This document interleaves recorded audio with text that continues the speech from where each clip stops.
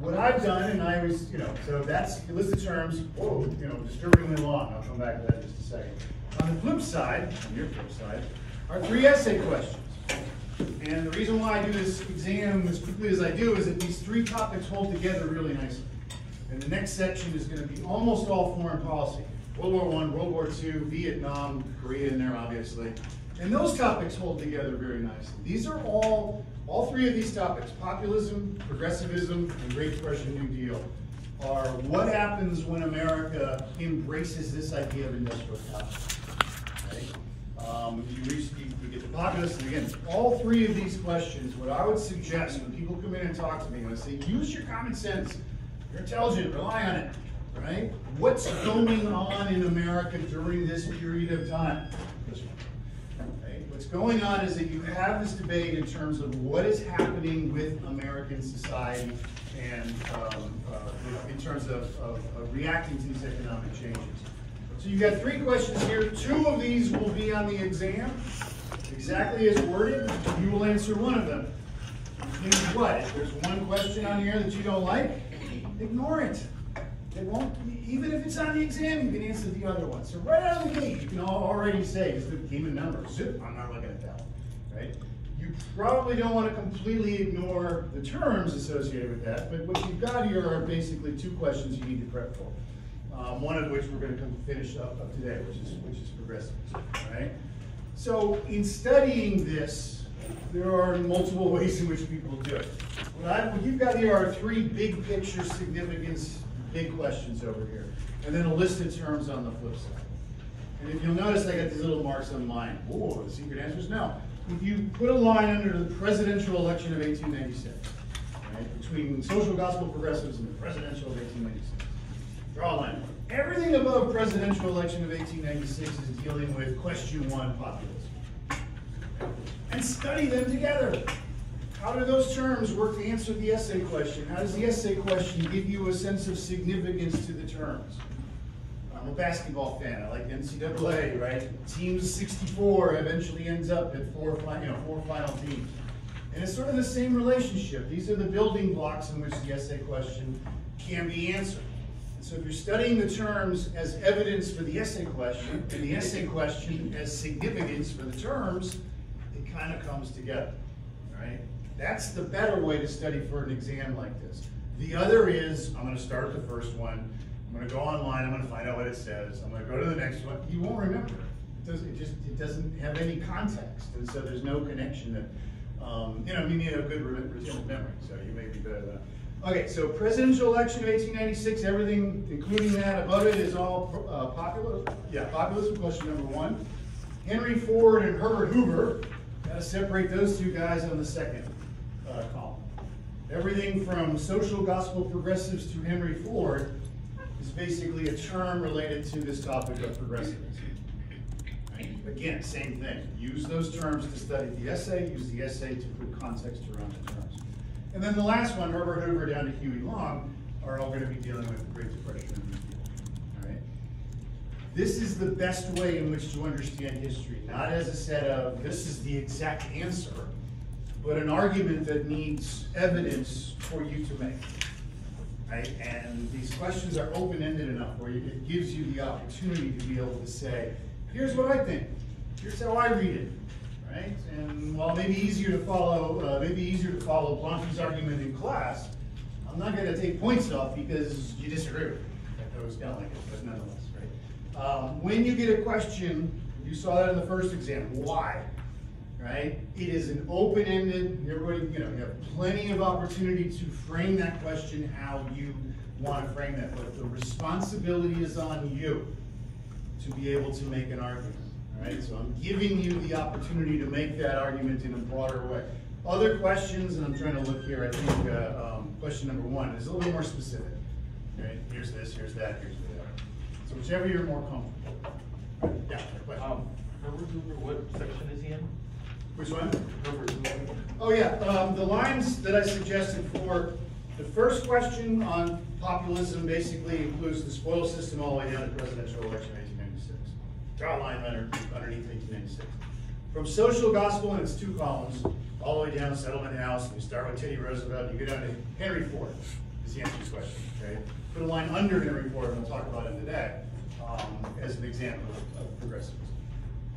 And then what we'll be doing Monday, Wednesday next week are the remaining terms, okay? I give this to you not because you're going to spend a boatload of time this weekend kind of prepping for an exam on Friday, but to give you a sense of looking through this and use your common sense. What are the terms that I spent time in class talking about? How did I talk about them? How did I use them as evidence to make an argument? And use that as the framework upon which you're going to build your own ideas. Which could, again, mirror my own, could be very different, but that's the evidence that's available to be able to do that, right? You can go off, and if you want to answer progressivism in a different way, not using this material, that's fine too. Right? There's all kinds of evidence, right? Which I will kind of come back to as we get closer to the more modern stuff. All right, so I just want to make sure you get that in your hands over the weekend. If you can spend time, if you do have questions about the terms, if you do have questions, more importantly, look over your last exam and see where you did well and where you didn't do as well as you thought you might. That's the real critical thing, learning your own proclivities in regards to being an intellectual. Right? You're intellectuals, I say that quietly, but you don't produce anything but ideas. So your own strengths and weaknesses as a writer, as a historian, etc. And if you got questions, either see me in my office hours or bring them in class.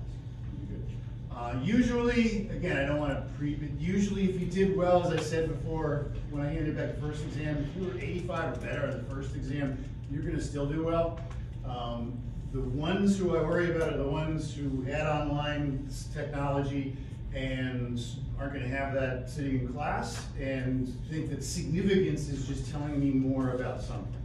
Right? Henry Ford's birthday was in, this day. His favorite color is green, and none of that is worth the time that you're taking here as college students. Thinking about it, its significance is worth that time. Okay, so we'll leave you a little present for the weekend. No Super Bowl to worry about. All right, so what I did last time was to work through, and I made that point of saying there's these three types of progressives, right? So here we are, the progressivism defined: social gospel, national, and corporate liberals. And I spend the majority of the time talking about social gospel, largely not because they're harder to understand, but they're just a more diverse group. My idea of an ethical treatment is different than your idea of an ethical treatment. And I think I concluded when I was talking about national progressives, we'll come back to this with Teddy Roosevelt, right? But social gospel progressives, in essence, see these problems, create an organization to deal with it, and in essence, change the environmental conditions that exist.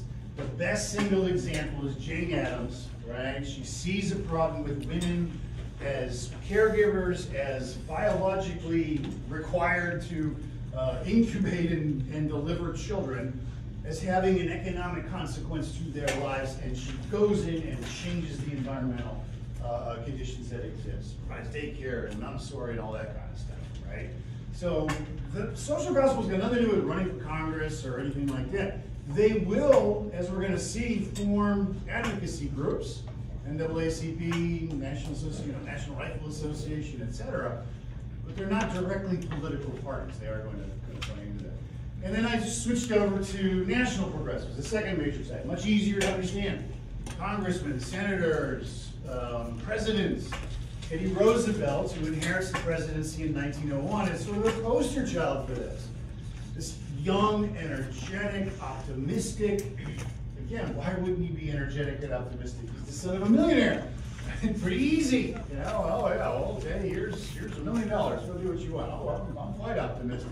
So there is this sort of inherent bias that comes with who are these people and what they reflect. But Roosevelt is, in essence, very much like the people we saw following the Civil War, of saying, here's the Constitution of the United States. It says certain things. And what it says is that you're an American citizen. You don't have to ask for these rights. You don't have to ask for trial by jury. You don't have to ask for Second Amendment rights. You don't have to ask for due process. Those are guaranteed. But within those guarantees are certain assumptions about what the federal government must do to protect those rights, right? And it's here where, I didn't focus on this last time, but it's here where you begin to see, if you're interested in law and legal kind of definitions, what was the original intent of the framers of the Constitution? What did they mean by the First Amendment? What did they mean by the Seventh Amendment? I'm not sure what the Seventh Amendment is, right? What did they mean, but what is the 14th Amendment intended for citizens, or is it simply intended for freedmen during the 1860s and 1870s? Right? These kind of debates are taking place at the national level. And I made the point of using it as an example, particularly Roosevelt, a young president, inherits the presidency, the economy's in bad shape, it's starting to come out of a recession, when you have this threat of a national coal strike. And Roosevelt simply says, listen, I'm not going to take the sides of the union, I'm not going to take the sides of the owners, but I am going to force you to come to some resolution. Because I'm not going to let your local problem, your debate over working conditions and hourly wage, shut down the national economy. And I have the constitutional power as chief executive to do that. That's a national progressive. That's a federal progressive. Everyone kind of see that. And he gets this reputation as a trust buster, and I know I talked about IBM and AT&T here. Teddy is a lot of bombast. He's a lot of talk. He's a lot of big headlines and all the rest of that stuff. His successor, William Howard Taft, is actually the guy who is going to break up most of these monopolies. They're all based on competition arguments, whether or not, again, IBM is big, you don't break it up because there are competitors. You can buy other things in IBM. AT&T is big, there is no competitor to AT&T. They're the only ones at the time who control long distance lines. Right? And so that's what the antitrust is sort of focused on. And I know I concluded here on an example that was close to Teddy's heart. He's an outdoorsman, he's a hunter. Again, if you're an environmentalist, you should go buy a hunter or somebody, again, I'm not a hunter, go buy him a cup of coffee or fisherman, because those licensing fees are what pays to maintain a lot of this environmental stuff, right? Roosevelt cares about this. Hundreds and thousands of millions of acres are going to be set aside permanently from federal development, from private ownership, because he looks at this and says, we have to conserve this as a component of what America once was, right? This is our natural heritage, and it is worth preserving that for people who are going to, come after us. If you're a strict environmentalist, Sierra Club, again, the founder is John Muir, this guy standing right here. His argument is no, it's more ethical to simply preserve it. Don't change anything. Don't allow anyone to come in and, obviously you can come in, but don't allow them to make any changes in logging and mining and whatnot.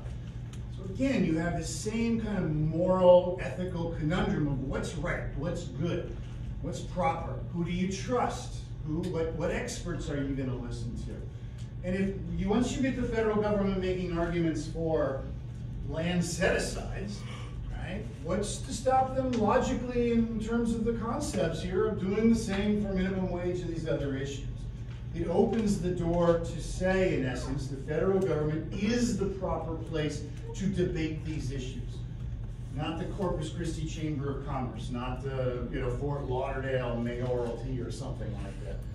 The American citizens under the Constitution have rights, and those rights ultimately supersede any other rights you have as members of people living within the boundaries of the United States of America. But they're the ones who are going to ultimately have that right. The political process, as I mentioned, is dominated by Republicans. And again, don't try and force fit Republican, oh, it's the same thing. No, it's not. Right? And you sound foolish if you try and make that argument. Right? These guys are not even Lincoln Republicans anymore. That's 30 years. Right? It's a completely different story. But the Republican Party is going to dominate at the national. They're the ones who are going to make this argument for progressivism. As historians, you kind of roll your eyes when you hear these people, oh, progressives. It's like, dude, it always is, right? Just understand that history changes, that people in generational changes have different understandings. Roosevelt inherits the presidency in 1901. He is going to run for election/re-election in 1904, win arguably the greatest landslide, the most lopsided landslide in American history. And on election night, he is going to say, I am going to observe a tradition set by George Washington of not running too heavy 2 terms. I refuse to run for re-election. I don't think he's 50 years of age yet. And he's effectively said, my political career is over. Now, this is a guy who is always interested in being in the midst of things. He's always interested in being kind of active politically. He has a handpicked successor, William Howard Taft, first sitting president to visit Corpus Christi, by the way. Comes down here to go fishing, when we had marlin and whatnot. And it's the Taft administration who sort of settles down. He's not as bombastic. He's not as, headline seeking. But it's Taft's administration who is going to put into law, maybe not implement, all of these things that we've been talking about. A direct income tax. If you are making money in this country, you owe an obligation to the country for the production of that wealth. Direct election of senators, child labor, tariff reduction, by the way. Up until 2016, every Republican on the planet would say tariffs are a bad thing. Last Republican president, again, not discussed, not a part of normal television, has flipped that on its head. There's now tariffs. We are now taking your money as consumers and using it to benefit industry, right? So again, these issues, throughout the 20th century, we were a tariff, at least the Republican Party, conservatives would say tariffs are the worst possible thing we could do to mess with the marketplace, etc. When you look at these, where did we first see this? Direct election of senators is not a gold issue here. The populists, this is the same thing the populists were arguing in the 1890s, those pissed off farmers, right? And they were saying there needs to be reform. By the time you get to the 1910s, the mainstream political parties have taken this up as their own issue. So there is this evolution, there is this connection between populism and progressivism, and then as we're going to see, the New Deal. In 1912, Taft is president, he's heir apparent, he would have won re-election quite easily, but Teddy Roosevelt returns from Africa and he wants to run for president. The Republican Party has something called primaries now, and the Democrats do as well. Well, they're primaries. Well, everyone in the room knows what primaries are, but they're a brand new progressive reform. Let's let the people of the states nominate our candidates. And the Republicans hold 7 primaries, I forgot what states, even Taft's own home state of Ohio, and Roosevelt wins them all. Right? So the Republican public voters all want to see Roosevelt back in office. They all want to see Teddy back in office. The party basically puts the end to this. Oh, hang on, we're not going to do this thing. The party says, well, we're not going to nominate Teddy Roosevelt, we're going to nominate William Howard Taft. We're going to nominate the sitting Republican president. And so the Republican Party itself sort of splits in terms of its own leadership. Roosevelt is not going to take that lying down. Roosevelt forms his own progressive party.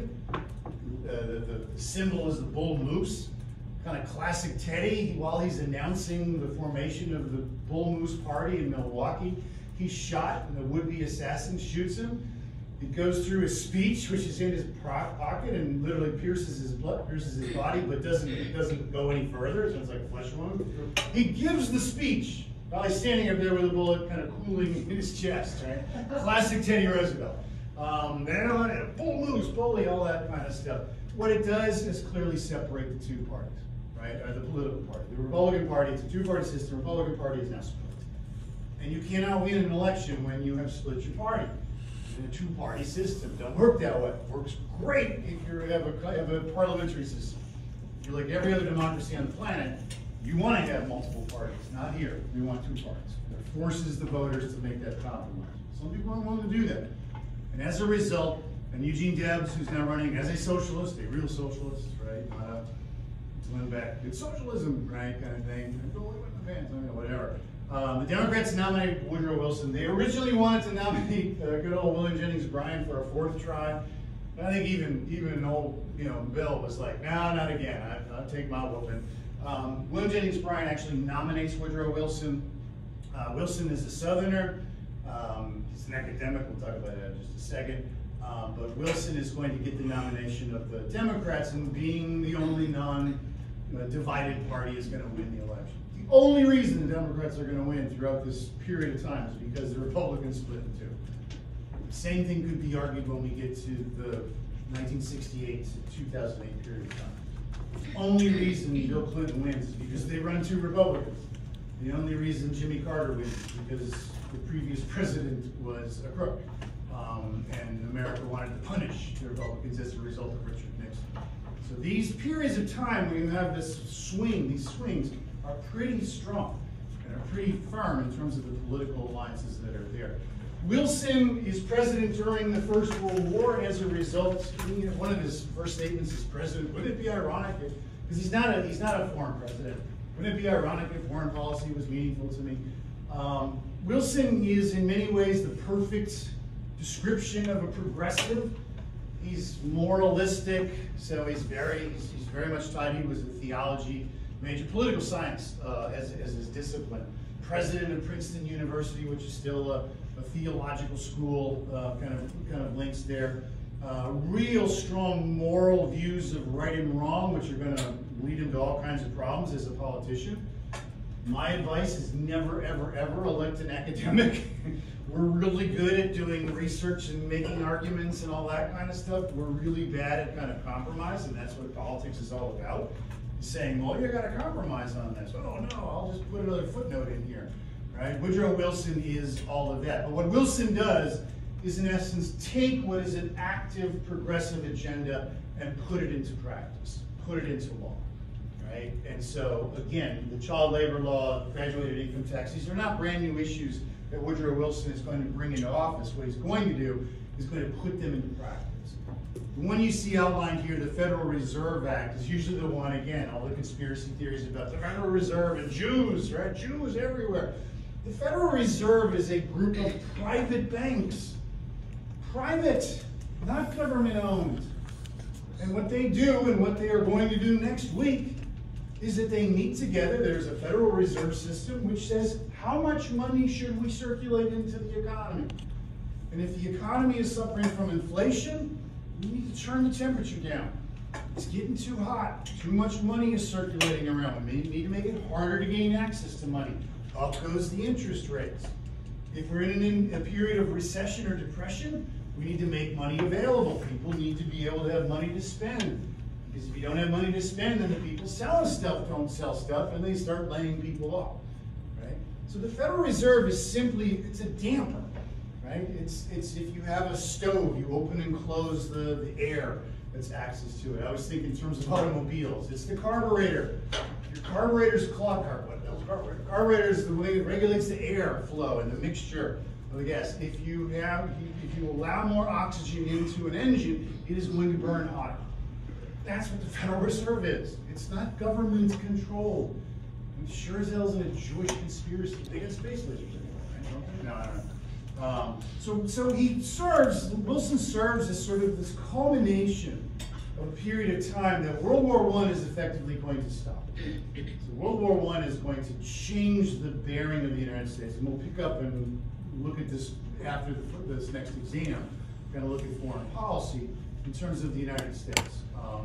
What emerges in global context is suddenly, increasingly, industrial countries are shutting down trade, making it harder to trade, and as a result, it has direct effects on these economies, right? They're using the federal government to do what? To try and put some barriers around where the tiger can go. It's saying the tiger can't eat children, they gotta go to school. The tiger has to have some sense of compensation for the damage it does and the goods that it produces, right? It is not designed to help the little guy. Roosevelt did not recognize their union. Roosevelt did not step in and go, workers of the world unite. Right? When we get to the New Deal, it does not aid the average American. It doesn't. Right? Don't believe me. There's plenty of scholarship out there. Get off YouTube and go look at this stuff. This is not socialism. There is socialism out there. It's very clear. Eugene Debs, hi, here's socialism. What is being enacted here is not socialism. It is not an argument that says we're going to have production means of production are going to be controlled by the federal government. They're going to make connections with those social gospel progressives that are going to form coalitions. And here's where you see the stability of the two-party system. The two-party system is going to be based on your interest groups, on whether and if and who you're going to bring into this. So by the time we get to the 1930s, really late 1920s, Roosevelt, his cousin, Franklin Roosevelt, Democrat, is going to define a group of people who are very, very different, right? But they are held together in a coalition, right? A Trump Republican, whatever, a Reagan Republican, an Obama Democrat. They're made up of all kinds of coalitions. They're not made up of a uniform, as much as the media will say, uniform idea of this is who they are. Again, the federal government is now the location and has been since the progressive era of this debate. Right? Governors and Senate, whatever, governors and particularly governors, but state representatives, oh, it's all about this. It isn't. It is not, right? The power, the economics, the regulatory agencies, etc., all have, Supreme Court is ruled, all have supreme stake of what goes on in terms of American industry. All the bluster about, oh, we're going to do it our way, fine. See you in court, because that's usually when it begins to kind of shut down. Right? Three types of progressives. We've done number one, social gospel. Number two, national. The third one is not oxymoron, corporate liberal progressives. And really, what this image is trying to show is something I talked about at the end of the 19th century, and that is what started as industrial capitalism was in large part something that was predicated on how much work can we get out of the least prepared people, the least capable of defending their own rights. How much can we force an immigrant family of 5 sit around and make paper flowers all day for pennies, for slave wages? That is not the kind of industry. This may be kind of early 1870s, 1880s. This is more like the industry that exists by the time you get to the 20th century. You're like the General Electric plant that you saw, the Westinghouse plant that you saw. This is an automobile. This is soon to be General Motors, not yet General Motors, but it's soon to be General Motors, actually a Buick plant. These are complex issues. How do you make an automobile? Right? You have a lot of complex parts. How do you make an air conditioner? How do you make a computer? How do you make a cell phone? Right? Those things take time. They take skilled or semi-skilled. Whatever this guy's doing right here, it takes some time and skill to be able to figure that out. It is not the case with these people over here, easily replaced. And increasingly, corporations and capitalists are going to look and say, you know what? It is in our interest. We don't want unhappy workers. We don't want crazy workers, Charlie Chaplin workers. We want to have workers who are at least willing to come into work and put in a good day's work, and not unions to come in and tell us what to do, or the government to come in and tell us what to do. We will be progressive, but we will do it on our own. And if it sounds like the origins of kind of modern conservatism, and I'm not, again, hold your powder, right? There's cultural conservatism, which is what we have today. There's kind of organic or modern conservatism. And I'm sympathetic to it. Again, define me as a conservative, define me as a liberal. I don't care which, right? It doesn't matter to me, whatever you call it, right? Modern conservatism basically argues that your personal property is one of your inalienable rights. You're born with life, liberty, and property. And you better have a damn good reason for taking away any of those. And a corporate liberal is going to say, we're the ones who've invested billions to make Ford Motor Company. And we're the ones who are going to say, or have a right to say, we understand that our workers are critical to the success of our company. We're going to see an example of that. You, the public, have no rights in that regard. Kind of sounds like an abortion question, right? We'll get back to that later on, right? Yeah, I have my personal body. You don't have any rights to say what I do with my personal, or a vaccine kind of thing. In this case, it's not life or liberty, it's property, right? Believe the basis for compromise is efficiency. What's the best use of our money? If it's better to have a minimum wage, fine, we'll have a minimum wage. But we think it's better if we have an internal reward structure. If we say to people, this is why you're working for us, this is what we'll do. It is highly individualized. And again, the ones at the turn of the century who have a complete leg up are those who are already native-born male, the routine. The ones who have a kind of an assumed superiority in American society, in world society, quite honestly. You can take the white part away, but nonetheless. So who are these people? They are a smaller subset, but they are in large part in charge of or have control of large subsets of the economy, right? And they're going to come up with a terminology that if you're not in class, you're not writing this down, you're not listening in terms of, you will miss on the next exam. You see it every semester, right? Welfare capitalism. Well, it's a son of a bitch is doing welfare and, we'll feed him and they'll feed him, all that kind of crap. Who introduces the idea that says you're going to be taken care of because we're in a complex industrial capitalist society? It ain't government. It ain't people of color. It's not unions. Unions are all about a fair day's wage and a fair day's labor, right? It's capitalists. What they're going to say is that if you play by our rules, if you show up at 8 o'clock when the bell rings, when the horn rings, if you pay attention to, making sure that productivity is done.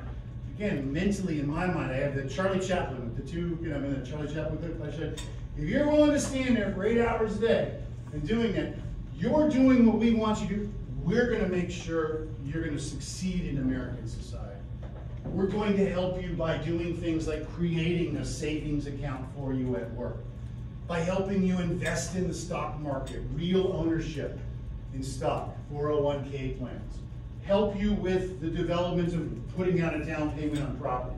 All the things that capitalism rewards: property ownership, capital development, productivity. You don't have to go to the government. You shouldn't want to go to the government. You show up and do what we ask you to do, and we're going to make sure you're going to be good middle-class Americans. This emerges at the turn of the century. They're the ones who start this argument. And if you're sitting there in a Charlie Chaplin job with the wrenches and don't go crazy, and you've done this for 18, 20 years, and you're getting a good salary, and all of a sudden, what happens? The Great Depression happens. You and your brother and your entire family's life is wiped out as a result of this.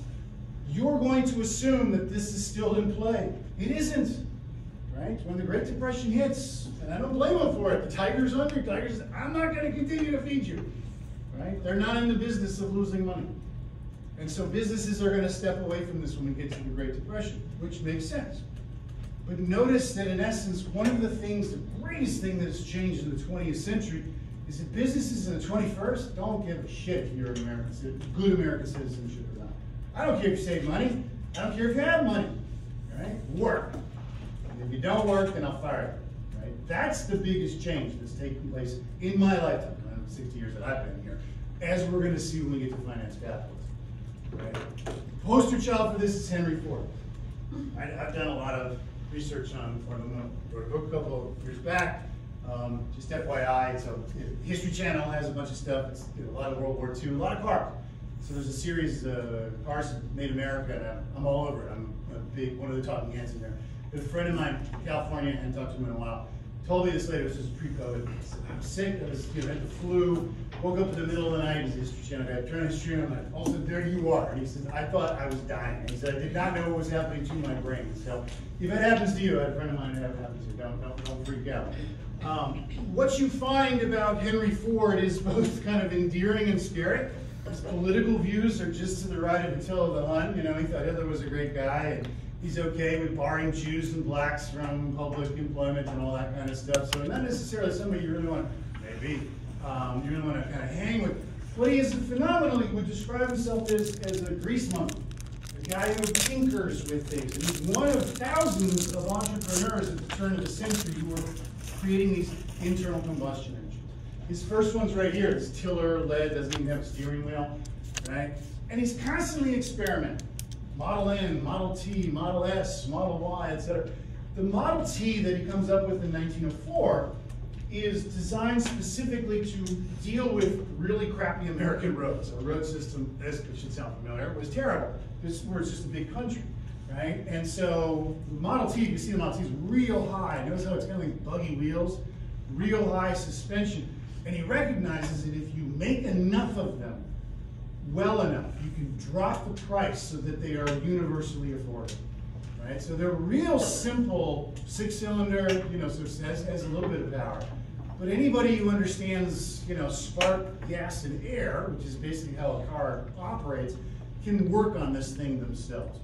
Ford is going to, not himself, it's a General Ford Motor Company. Ford's got the drive to do this, is going to, in essence, create something called just-in-time manufacturing. Why do we have supply-side issues? Because Ford Motor Company is so effective in convincing us we've been doing it for the last 150 years.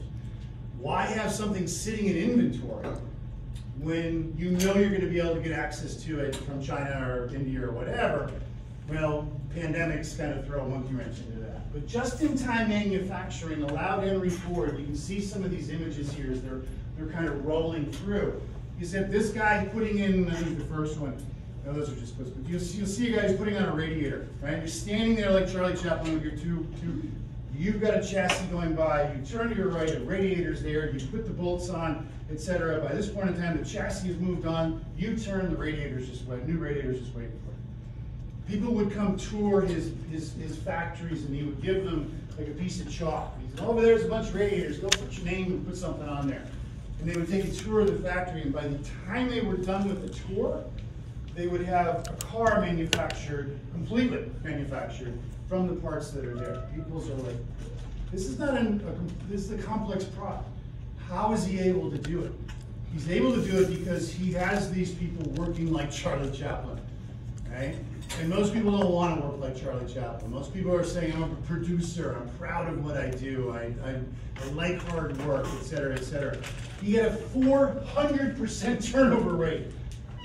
That's your entire workforce quitting 4 times over the year, right? So because nobody wanted the job. Nobody was looking at this saying, this sucks. Why am I going to sit here and do Charlie Chaplin work, right? Ford Motor Company on their own in 1914 said, here's why you want this job. You want this job because we will pay you $5 to $7 a day for the work that, let's say, Chrysler Corporation would pay $1.25 for. We will pay you 4 times what our competitors will pay you. Right? Some of you are getting close to graduation. Imagine if there were 2 options. One, the job that you've always wanted to do, and the place you wanted to do it, with the people you wanted to do it, and it was ideal, and all that kind of stuff, and you're going to make $50,000 a year. Great, all these boxes are checked. Or you're going to put baby seals on spikes, right? You know, for $220,000 a year. Which job do you take? Don't answer that. Right? What Ford is arguing is that you're not going to define yourself by the work you do. You're going to define yourself by what? You're not a producer, you're a consumer, right? I can live in the neighborhood I want. I can buy a car like Ford Motor Company is going to offer. Ford Model Ts are dirt cheap by the time this process gets moved. I can go on vacation. I can do what I want to, right? America becomes a consumer nation, not a producer nation. That's the biggest shift that takes place in regards to this. And what does it mean? Now, again, you had to work there, I think it was 60 days before the transition took place. Again, you know, people are going to be willing to do that. No talking, no smoking, no, only English, et cetera, et cetera. You sat there for 8 to 10 hours a day, did Charlie Chaplin work. And you did it not because you were proud of the labor, you did it because of the paycheck at the end of the day. Turnover rate, falls to less than 1%. He gets people who are saying, yep, I don't define myself as a producer anymore, I define myself as a consumer. Again, what happens to this promise once the Depression hits? Oh, well, we're going to cut your wages. What? Oh, well, we're not going to pay your 401k, huh? I thought that was part of the promise. I thought helping me become a middle-class American was part of the deal. No, we're not going to do that. Why should we do that? It's money out of our pocket.